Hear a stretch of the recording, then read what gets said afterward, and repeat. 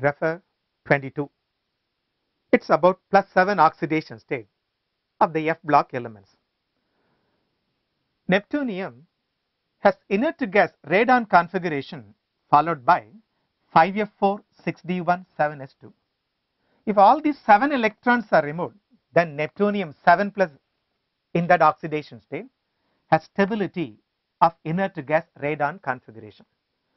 Plutonium has configuration radon followed by 5F6 7S2. After losing 7 electrons, no, it doesn't get inert to gas configuration. Even then, it shows +2. Both neptunium and plutonium show +6 oxidation state. Come to the other options. Americum, uranium, they are stable in +6. Example, uranium shows UF6, uranium hexafluoride. No, they don't show +7. So +7 shown by plutonium and neptunium. Statements B and D are correct. Therefore, option 2 is the answer.